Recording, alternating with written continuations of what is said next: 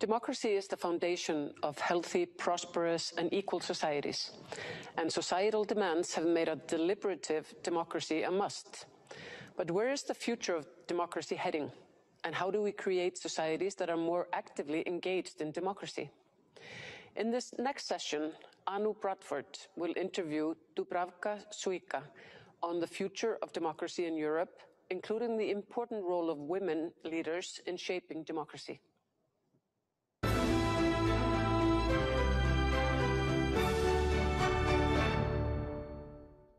Good afternoon and warm welcome, Vice President Šuica. I am delighted that you are joining us today for this conversation. Good afternoon, and thank you for inviting me to this forum.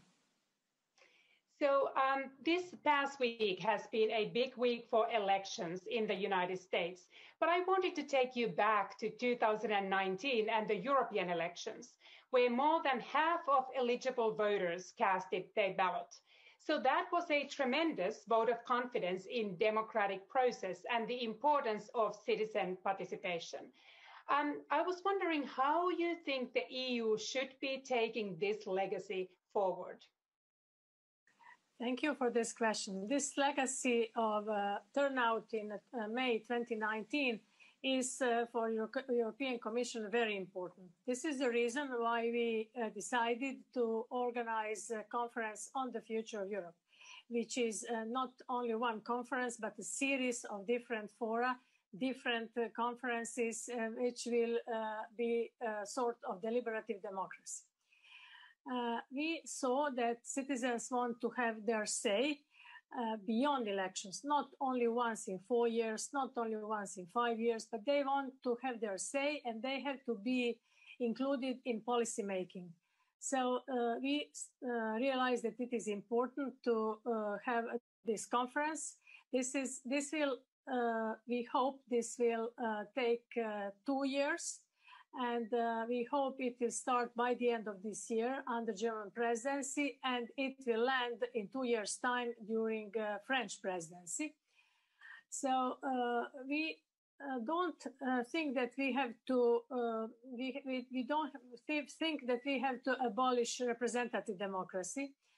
This is to complement representative democracy, because we understood that there is a gap between us politicians and citizens. So we want to narrow this gap. We want to come closer to citizens. We want to talk to everyone, irresponsible of someone's age, of someone's roots, of someone's residence. This is of someone's gender. So this is the reason why we want to approach each and every citizen of Europe during this exercise. This is a very complex exercise, and we think that it should be very open, inclusive, and transparent. These are the principles of our conference, and each and every citizen could have found a way to be part of this conference. The topics will be chosen by citizens themselves. We will be here to listen to them, and in the end to try to translate their ideas, their hopes, their concerns, their proposals into concrete policies. So to make their ideas tangible, in order to make them be a real partner in policy making. So, as you know, democracy is a matter of trust. Nowadays, people sometimes feel left behind and they start blaming democracy itself.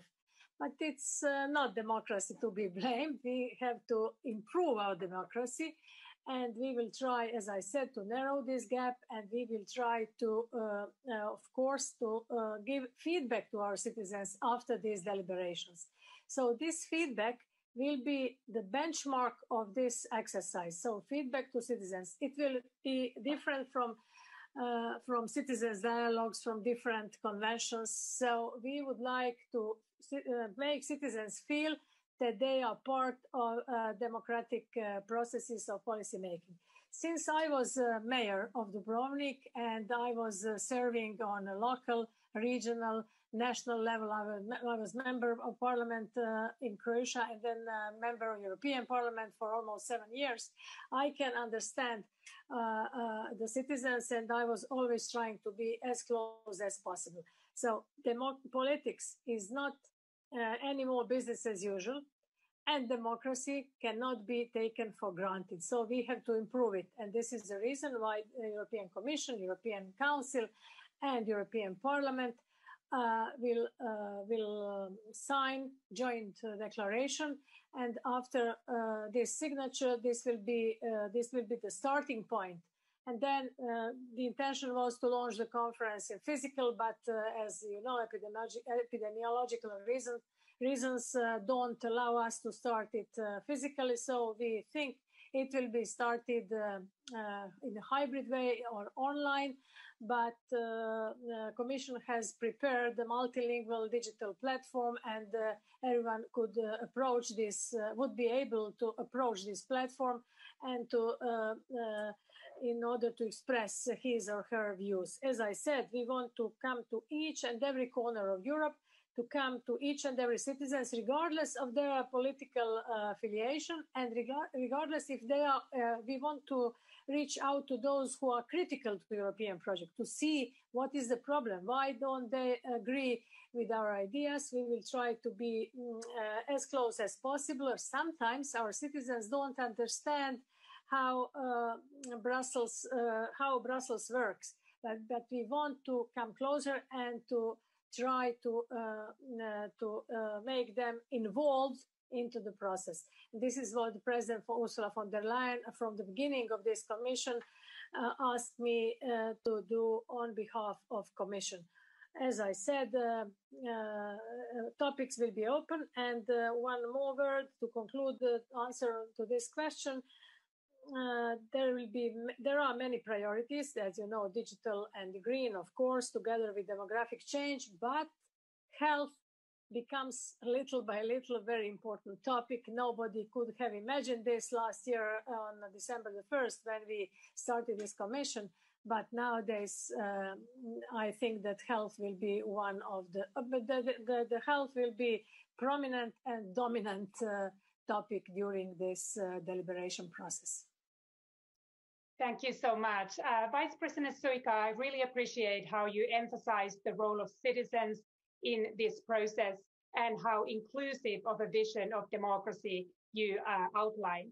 I wanted to ask a little bit more broadly, beyond your own portfolio, what are the priorities that you see and want to set for the future of Europe?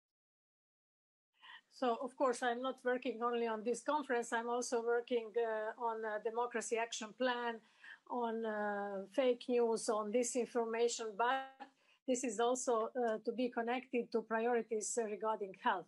As you know, today, Commission adopted an agreement, or we authorized to order 300 million doses of vaccine from BioNTech and Pfizer, and we also have another 3 contracts. So once vaccine would be approved by European Medical Agency, we will be ready.